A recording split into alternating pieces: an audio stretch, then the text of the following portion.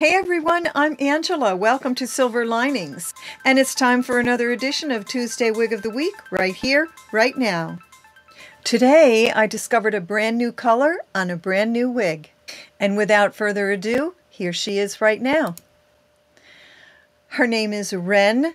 She is from the Rene of Paris collection, and her color is Milky Opal. You could see it right up there. And if you don't know who Taz is from Taz's Wig Closet, that's where this review has been taken from. And we're going to listen to Taz talk about the color in a moment, but before we do, I want to show you a couple of other screens. So I got to thinking about the color opal. That looks to me like a milky opal. And so when I heard Taz talk about this color, milky opal, and it being not only a brand new wig style, but a brand new color, it really got my attention. So let's go back to Taz and let's listen as she describes the color milky opal. I always love to hear people describe color because it's such a difficult thing to... It's like trying to describe a fragrance over the internet. It's really nearly impossible. So we're going to try to give you lots of visuals so that you know or have at least some idea of what it looks like. Now, I love to hear how Taz describes color. I love to hear how she describes anything. She's really a master communicator, and she does a great job describing Wren by Rene of Paris. So let's listen. This is the Milky Opal R, and it is really icy and ashy in tone.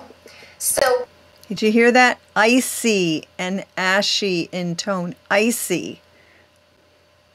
Based on what I am looking at just with my own eye, and what you have to remember is these types of colors really pick up on the lighting around me. It makes it look a little shinier and lighter and brighter than it is in actual. There's nothing. Yeah, now let me just speak to that for a moment because as you know, if you follow me, that most of my reviews are on silver gray white hair. My own hair is white. And of course, this is my bio hair today, what there is of it.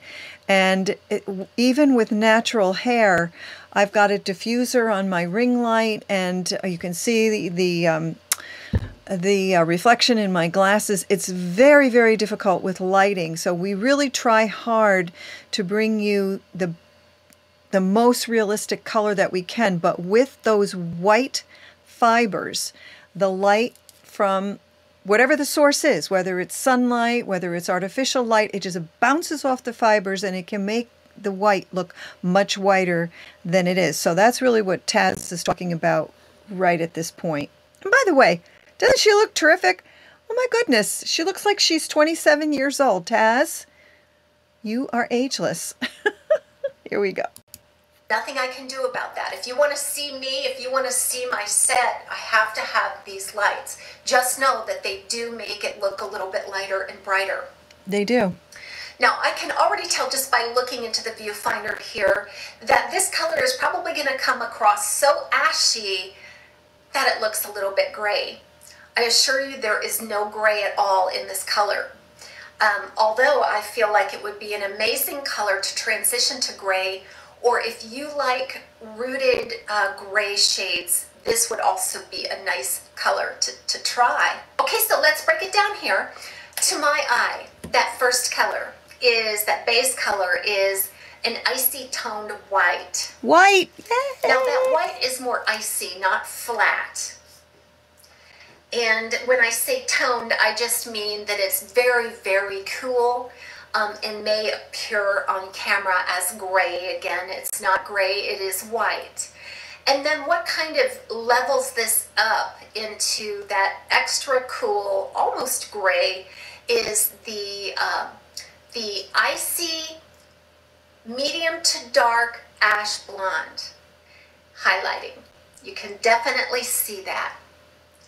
Now the ash blonde is the only thing that's giving this any kind of dimension and warmth.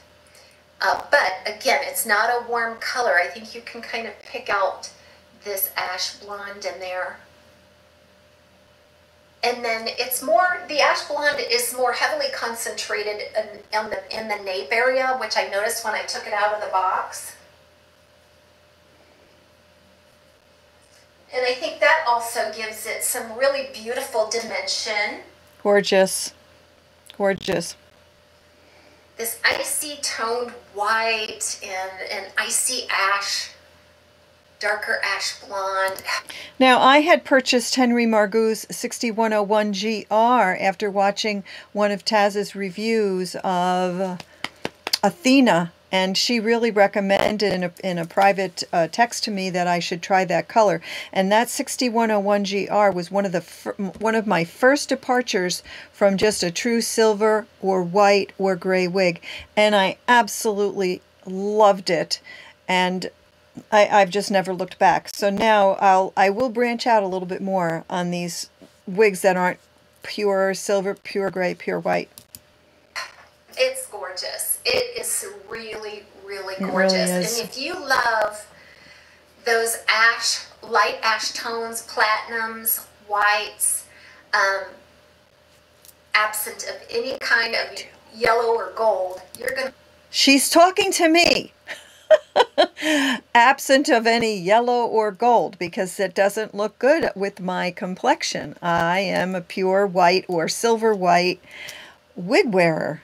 Thank you, Taz. You know I want to buy this wig, Taz. You know if you're watching this review. I'm going to love this. So let's talk about this root. The root is more of a medium toned brown root. Okay, I think it transitions well. It's not too golden as if to really clash with the icy cool tones of the Milky Opal. Okay, so if you haven't seen that whole review by Taz, I know a lot of the people who follow me follow Taz, vice versa.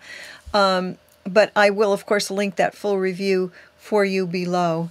And I love it when she went outside, because you could really see a lot more of the color when she went outside.